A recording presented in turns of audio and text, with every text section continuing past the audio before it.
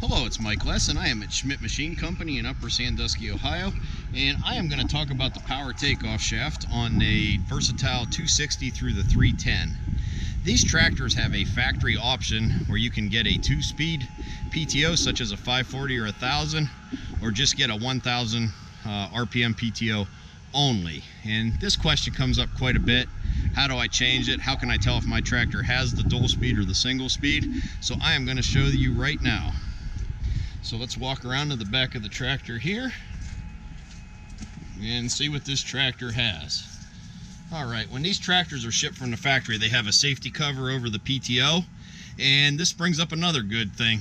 People went to remove this cover, and to remove that, this actually just screws out. So you just turn that. Have had people take these 4 bolts out and pull the whole thing off. If you do that, it's not the end of the world, but you're going to add a little time to what you was trying to do here. So we just want to remove this cover. So we'll screw that off, get that out of the way. Okay, this tractor does have the dual speed PTO.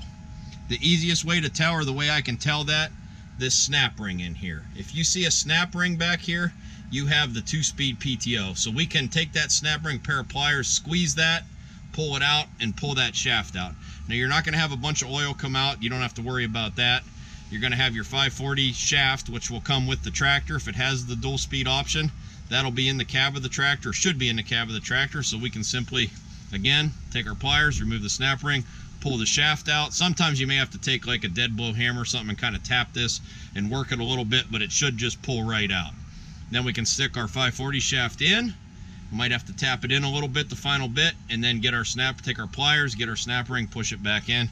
And it goes into a different set of gears inside the tractor, so there's not a gearbox or a button or anything you have to go to change the speed of the PTO. So you don't need to worry about that.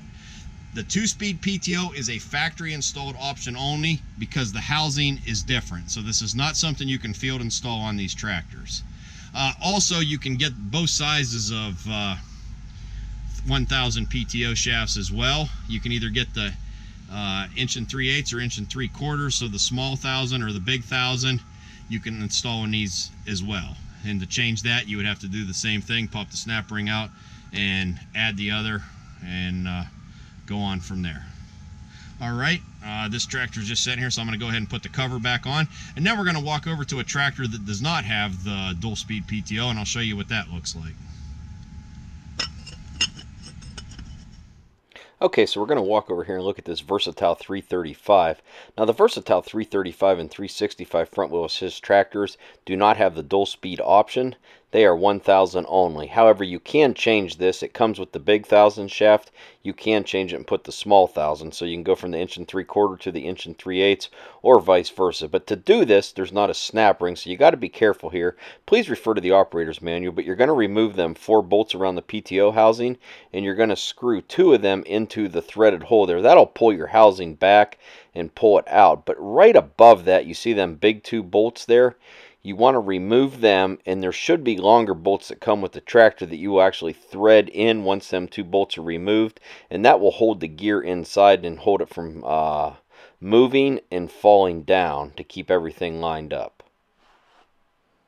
But again, like I said, please refer to the operator's manual, and this video is just to help you determine which one you have and how to do it.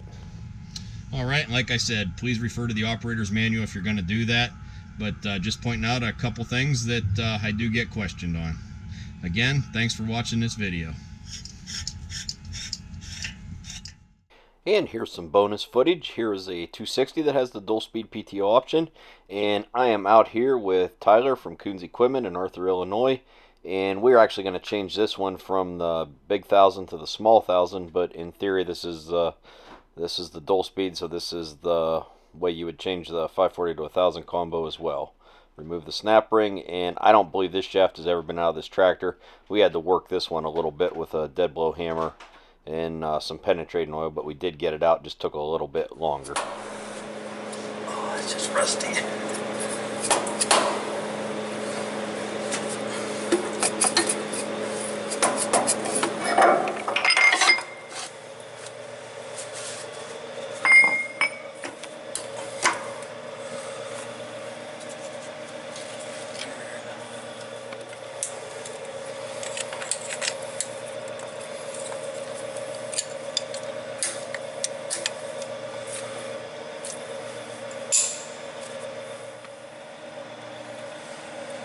Just a 5-minute job.